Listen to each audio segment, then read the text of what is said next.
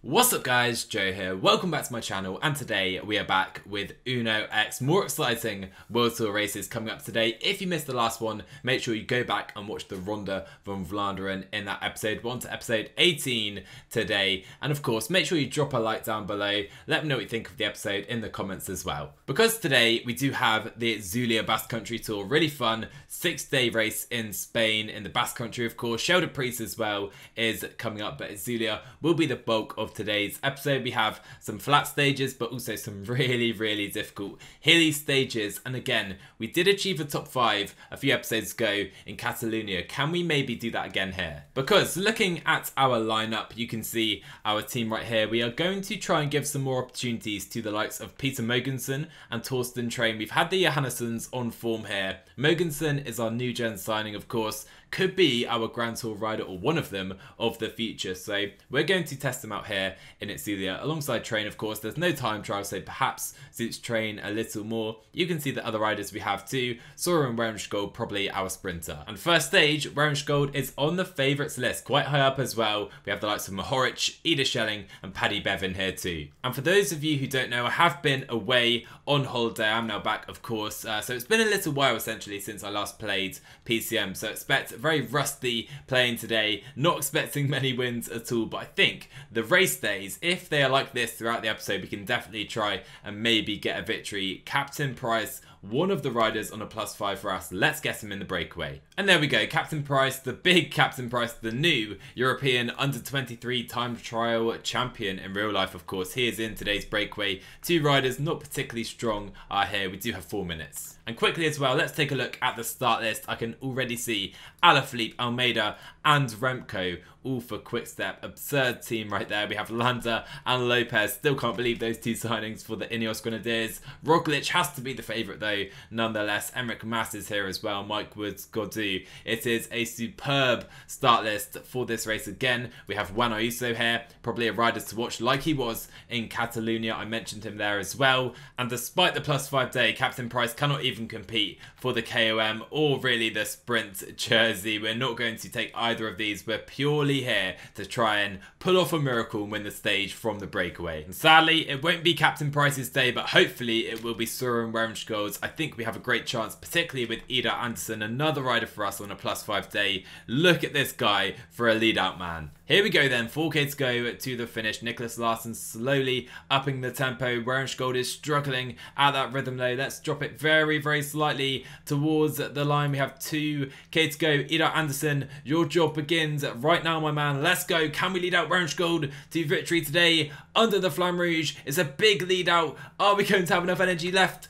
for the sprint with Wermskjold? Here we go. Cyril Bars is coming, but Søren Wermskjold wins the first stage of the Itzulia Basque Country Tour for by far the biggest win of his career. There we go. We get a World Tour victory here in Spain. Certainly not the best sprinting field by any stretch of the imagination. We've beaten Cyril Bart and Vincenzo Albanese, but still, Søren Wermskjold, what a victory. And so, can we make it 2 out of 2? And today, we will be trying to do that in the leader's jersey. And sadly, today, we don't quite get a repeat of those absurdly good race day conditions, but we do get 2 jerseys for the team. You love to see it. So it has been a long day controlling things on the front so far, and I tell you what, our guys are feeling the effort so far today. The breakaway are about to be caught. It's not going to be their day, but I'm pretty sure we'll have quite a lot of riders drop by the end of today's stage. Luckily for us though, the pace has slowed a little bit now the breakaway have been caught, so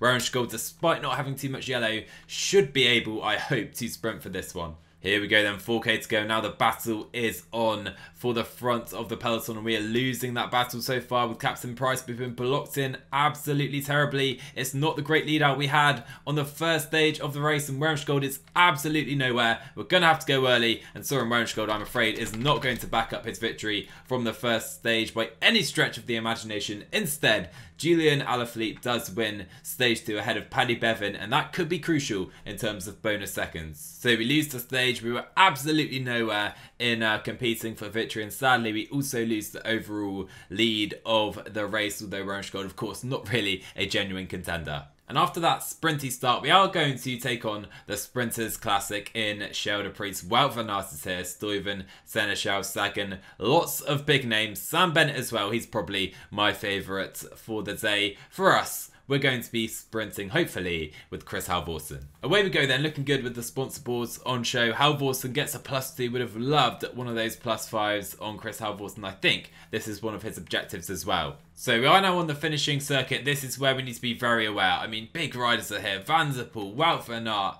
Peter Sagan, all the big names are at Sheldon Priest this year. Still the early breakaway up the road, but only a minute for them. So we're now down to 15k to go, and I need to make the decision. Do I try some attacks at this stage? 54 riders are all that are left at the front of the race, or do I maybe try and just settle for a sprint with Halvorsen and take on the likes of Van Aert and world champion Sam Bennett? I'm not sure it's the right decision. So as Connor Swift seems to be attacking, maybe Jimmy Johansson can try and follow. He sits up again and into the final 10k. It's going to be very, very difficult to create any major gaps at this stage of the race, but Stuyven and Swift might be doing it. And so entering the final 7k, it's probably too late for attacks at this stage. We have used Johansson and all our other riders as lead out riders. We have 31 riders at the front of the race. That is all. GVA, he is gone. Oh, here we go. 5k to go. Wrestle is on the front. Blickra not really feeling it despite the +5 day. That's why he's ahead of Marcus Ulgaard in the lead out. But here comes Sam Bennett. Here comes Sam Bennett. Can I grab his wheel? Doesn't seem so. And Wrestle is done. Let's go into the final 3 kilometers. There is Van der Poel to our left. Blickra, he can go. Marcus Ulgaard, he can go as well into the final 2 kilometers. But look at the lead out by Florian Seneschal for Sam Bennett today, and surely Sam Bennett is going to defeat Van der Poel. No, he isn't. Matthew Van der Poel is going to win Sheldon Priest ahead of Bennett. Then we have Van Aert. Halvorsen is fighting for a top 5 place, and we just about take that. That was an absurdly good lead out by Florian Seneschal, but it wasn't rewarded by a win by the world champion Sam Bennett. Matthew Van der Poel, what a victory considering his sprint stat. And it was only a half start objective, but we do get that one secured just about with that result with Chris Halvorsen. But now swinging back over to the Basque Country, we have an absurd stage today. This has the potential to be uber selective. I'm sure plenty of short, medium length hills, and Primoz no doubt is the favourite. And I can actually tell you that Peter Mogensen did hit his fitness peak as of this stage. Sadly, it's only a +2.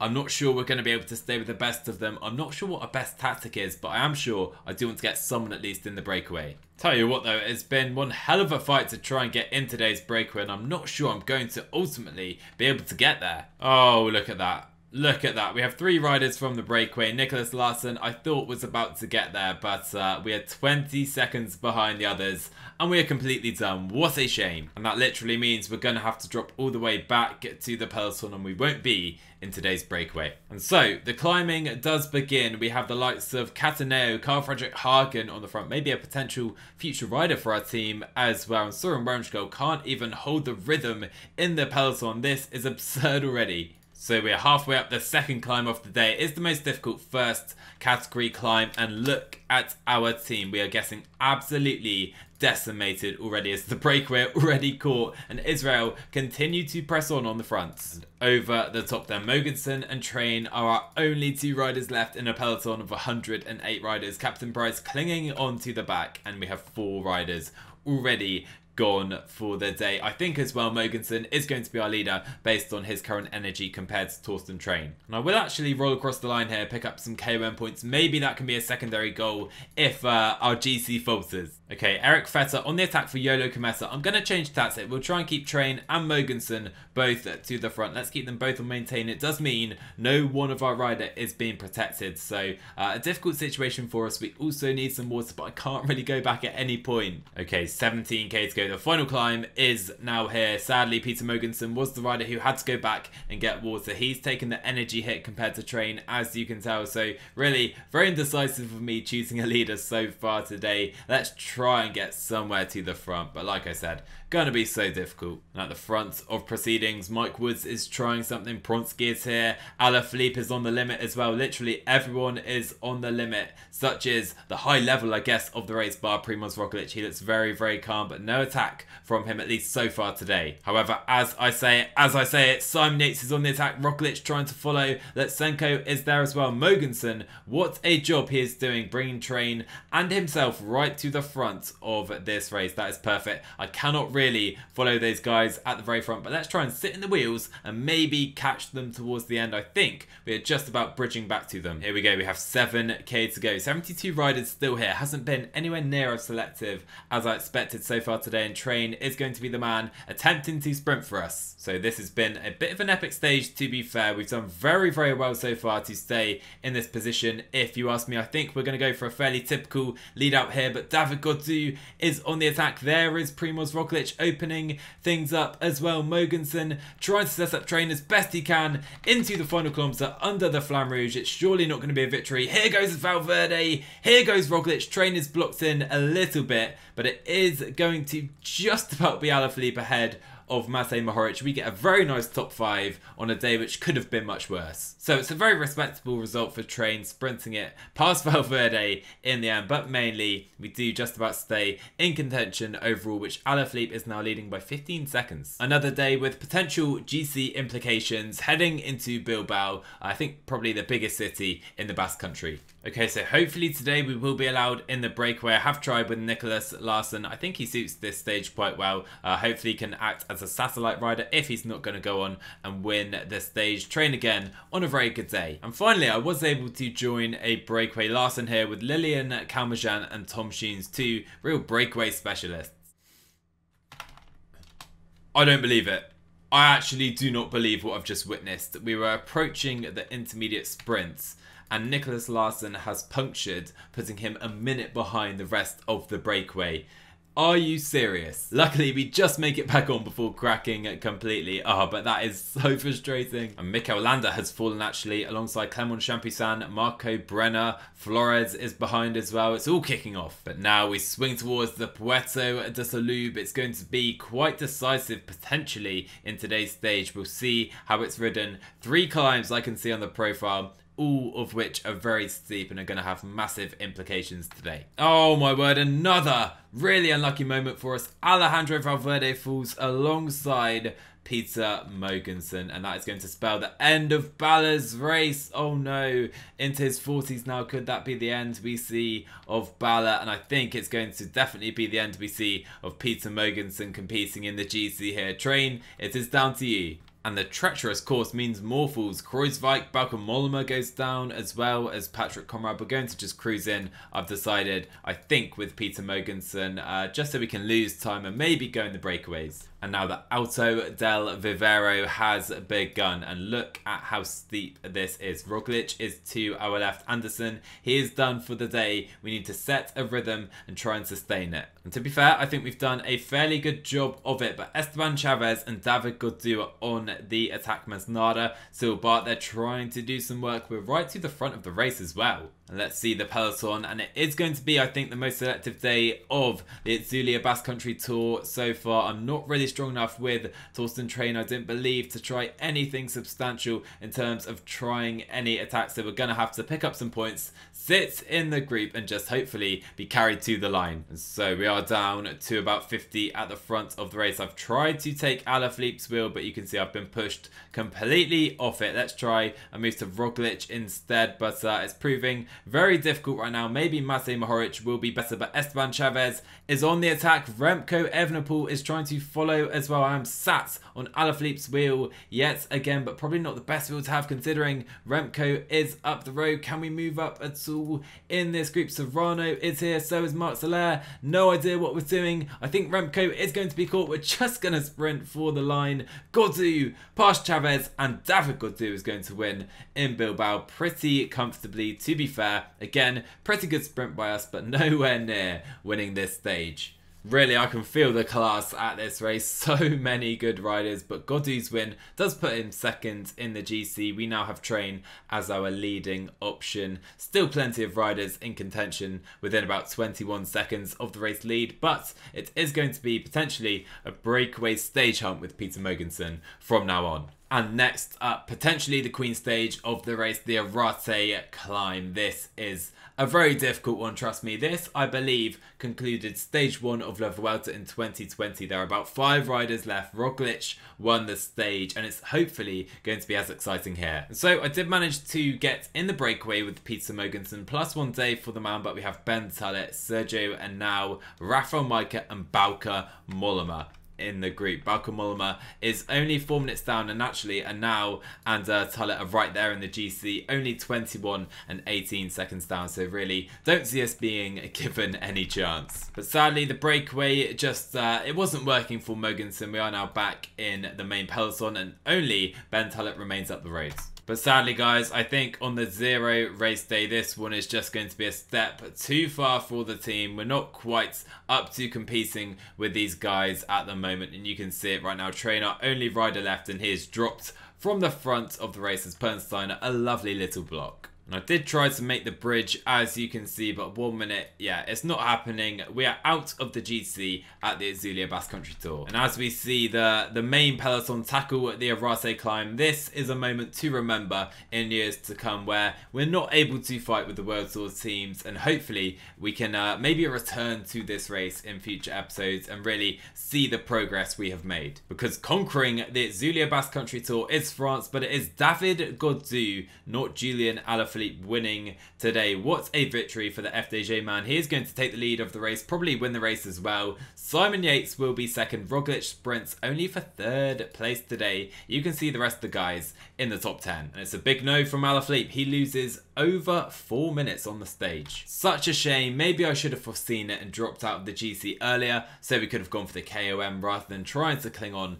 and not being ultimately strong enough. We're only 31st place with Train, over 7 minutes down overall. It's gone downhill since we won the first stage, let's be real. And so let's see if we can maybe, just maybe, do something in the time trial around Ibar to finish up. We're not on the favourite screen, but we do have some riders here who are capable time trialists. Mogensen, of course, I think his first time trial with the team. Captain Price as well as Werenskjold. And we do have the apparent advantage of going early on here, but Captain Price and Werenskjold, I fear this first climb is really going to put pay to their chances today. Unfortunately, like Captain Price, I've died just to the line with Nicholas Larson. We do take the new best time, but again, it's not going to hold. So come on, Peter, put us out of our misery. Your first time trial with the team. He definitely is our best suited rider to this course. Can we take the provisional best time? We've really pushed it to the first split with Mogensen, only 9 seconds down on, I think it is Seb Berwick, who is first over that first split. And have we continued our good run? Let's see. With Mogensen at the second split, we are provisionally the best rider at that split, only by 1 second though. And now into the final kilometre. This TT has been much better managed by myself. Peter Mogensen catching Reparo to the line. Free Reparo of Mogensen. Here comes Mogensen. We're not quite going to use all the red, but we do take the best time so far. That's a win in itself. And quickly, I think we're going to be put into misery by Rafael Majka. No, 1 second down. I'm intrigued to see how Ganna gets on today. He loses time at the first split, but surely he can make that up later on. Let's see. Here comes Ganna to the line. Has he overturned the deficit? You bet he has. What a time. And Train is going to conclude a fairly miserable Itzulia Basque Country Tour for the team. 1 minute 54 down. So Remco somehow 32 seconds down at the first split. He's fighting for a top 10. Shocking day for Remco apparently in the TT here. Let's see how this race ends. Can Gaudu, with his terrible time trial, hold on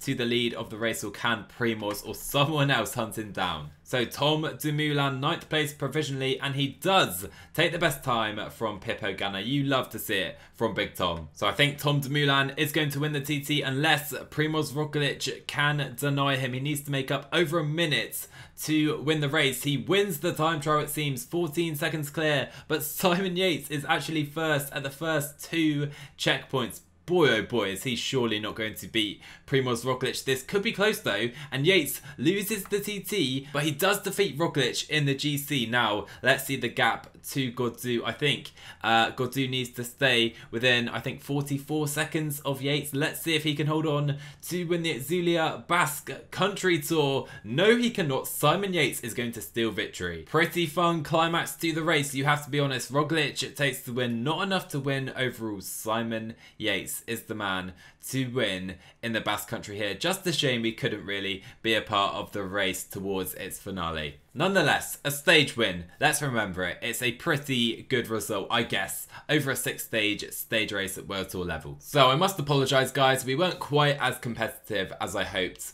in the Itzulia Basque Country Tour. We got the stage win in the sprint with Orange Gold. After that, we fell away quite quickly. Nonetheless, though, we do hold 4th place in the Super Prestige standings. Look how far ahead, though, Quickstep and Jumbo-Visma are already in the individual standings as well. We still have Magnus caught in the top 10. And hopefully you guys enjoyed today. Hit like and subscribe if you did. We have Paris-Roubaix coming up in the next episode. I will see you guys in that one.